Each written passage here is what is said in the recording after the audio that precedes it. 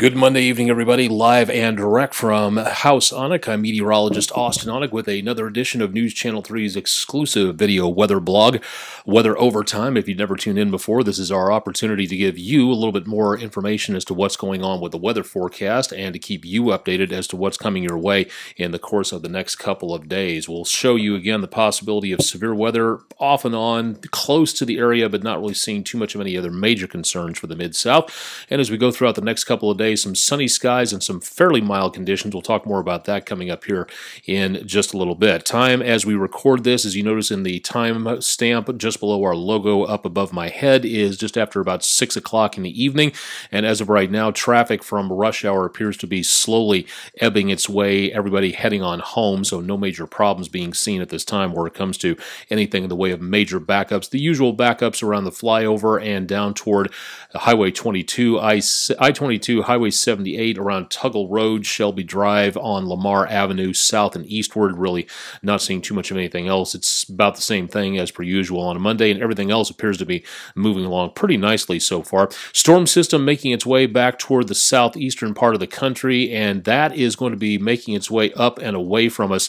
Now, this storm system that you're looking at right here, as it moved its way on out of the area last night, did a very good job of creating what's called a wake low. It's a storm system that follows in the wake of an area of high pressure, and that was responsible for all of the very windy conditions that we saw across the Mid-South last night, post about News Channel 3 at 10 into around 1 o'clock in the morning. Not too much to report in the way of damage. Some debris on the roadways reported this morning, but other than that, not really looking at too much of anything out there. Visible satellite picture as skies get a little darker toward about sunset tonight. A few clouds drifting on through. Should be looking at some sunny skies coming our way into tomorrow. And as of right now, it looks like most, if not all, of the rainfall has gone. West Tennessee picking up a few light scattered showers, and that's about the bulk of anything we've got out there for early this evening. If you'd like to see more about what's going on in the Mid-South on a local level, all you have to do is drop by WREG.com, and you can take a look at our interactive radar page. That's at WREG.com/weather. Great opportunity to get more information about what's going on. This is what it looks like. Again,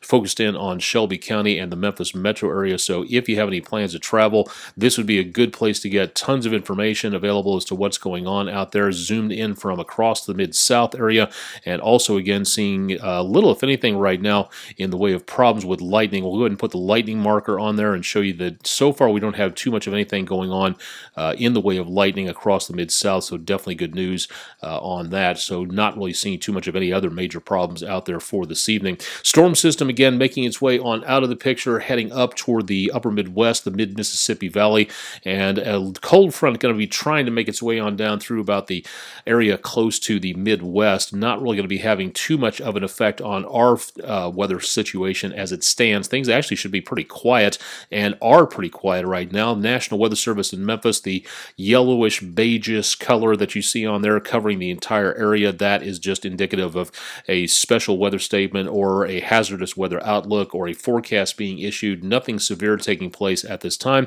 No watches or warnings, and it looks like the severe threat at this time is pretty much over with. We do have, again, a marginal threat in the dark green shaded areas. Taking a look into the area around portions of the Midwest and back toward the north and to the east, but otherwise not that much going on at this time in the way of severe activity. Now tomorrow we're going to be kind of like sandwiched in between a couple of storm systems, one out toward the Arklatex area north and west of us, and the other one down toward the south and east, down toward the Gulf Coast, Florida Panhandle, New Orleans, up to around Mobile.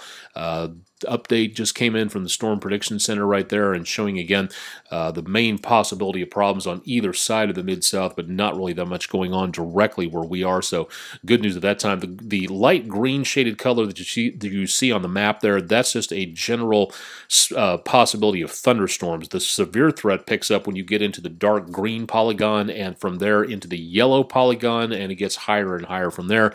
Light green just indicates the possibility of just some thunderstorms out there, so good news on that. Let's take a look and see what's going on into the next about 24 to 36 hours as we take a look at tomorrow.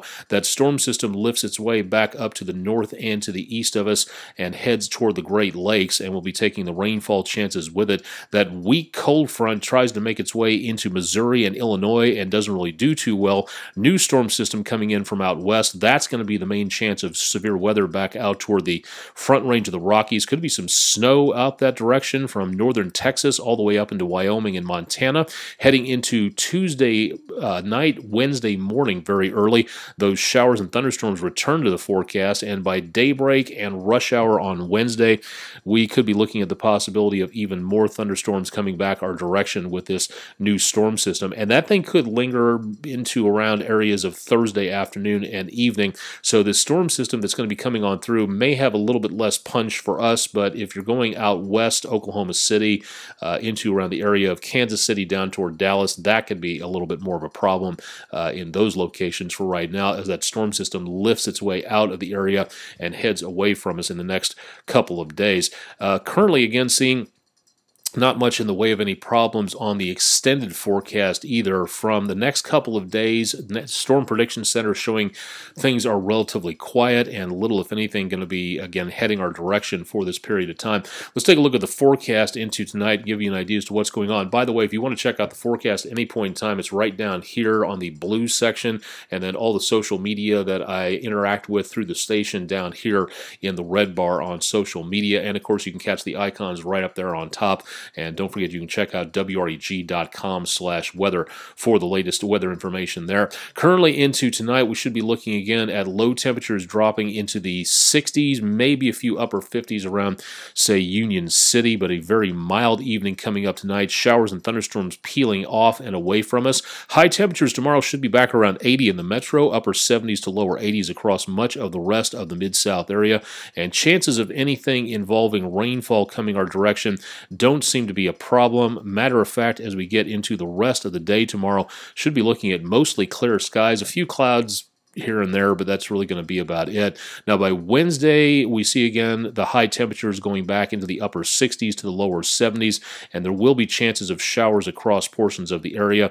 Doesn't look like a lot of rainfall, but once again, wet roadways and mid-south driving, that's always an adventure, and that's putting it lightly, so be prepared for some of that coming up Wednesday. Getting into Wednesday evening, low temperatures will be back into the mid to upper 40s, a little bit cooler as some of that cool air makes its way into parts of the mid-south.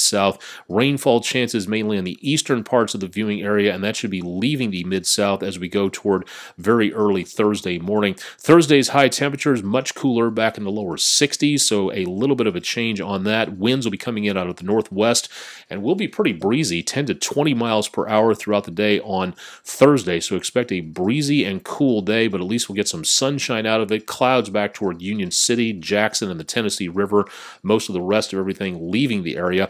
And let's go ahead and wrap it up and head toward Friday. High temperatures, pleasant but cool, a little bit below normal for this time of the year, back into the mid-60s, so very much on the pleasant side out there as we get into the course of the next few days. Now, rainfall chances at this time, again, what you're looking at there, the red and green bars. Red is thunder, green is rainfall, and it looks like everything's basically over with for later on tonight, so there's little, if anything, going on for now. Let's go ahead and go a little farther into the forecast as we approach Wednesday at midnight. Rain chances and thunderstorms begin by about midnight, 1 o'clock in the morning, and then ramp upwards as we head toward dawn patrol on Wednesday morning. So if you have any outdoor plans, that is going to be, again, where we see the potential of some stronger weather out across the Mid-South. Severe weather so far staying away from us. Let's hope it stays that way. We'll keep you updated on that throughout the course of the next couple of days as things go. Now, very important, if something to participate in, something for your kids to participate in, especially at school, their teachers, their administrators, their principals, things like that. If you know where to go to when severe weather hits, that's very important. If you can help other people understand just how vitally important that is, here's your opportunity to do so. Follow the hashtag SafePlaceSelfie on Twitter and on other forms of social media. Where's your safe place to go to when it comes to severe weather purposes? Let other people know about that, and you can help out the National Weather Service, the National Oceanic and Atmospheric Administration, the WRN that you see there on the graphic, that's Weather Ready Nation. It's a program from the National Weather Service to get businesses, places of worship, universities and colleges, civic and county and state organization, government area, buildings and procedures all lumped together to get ready for severe weather and ready to go for anything else that might hit. Tsunamis on the coast, earthquakes in various locations. As long as people know what needs to be done beforehand, that can cut down on panic time and get everybody else that much more safe. So what you need to do, take a picture of yourself on your cell phone with, again, you in your safe place. Your kids at school can do this, at your work, at your place of worship, anything like that. Post it on social media starting today. It goes from the April 3rd through the 6th. It's no special week where it comes to learning about severe weather, but it's your opportunity to help people learn a little bit more about what's going on when it comes to severe weather safety. This is vitally important because the more you have to think about where you need to go to when it comes to severe weather, the less time you have to actually get in that safe place and stay safe. That's, again, a good opportunity to practice good weather practices ahead of time, learning what to do before things hit. That's a very good idea, so something to think about there. We'll have updates on Safe Place Selfie throughout the rest of the week, and if you've got them, share them with me, again, on these social media networks up here. We'll be glad to share them along to everybody else, and also on Weather Overtime, so we'd love to see what you're sharing out there. Give me an idea as to what exactly it is that you are doing out there to keep you, your kids, your place of worship, your business, your organization safe by learning what needs to be done when it comes to severe weather. We'll have updates on the forecast, including the possibility of more thunderstorms out there coming up throughout the course of the next couple of days, so keep it tuned to News Channel 3 for more information on that. Live and direct from House Onek, I'm meteorologist Austen Onek. Stay tuned for much more coming up on News Channel 3 tonight. Your complete forecast at 10 with Jim Jaggers, and of course Todd Demers, your forecast bright and early tomorrow morning, and I'll have more details on the forecast available at WREG.com/weather and on social media. Thanks for joining us for our exclusive video weather blog, Weather Overtime, for Monday evening.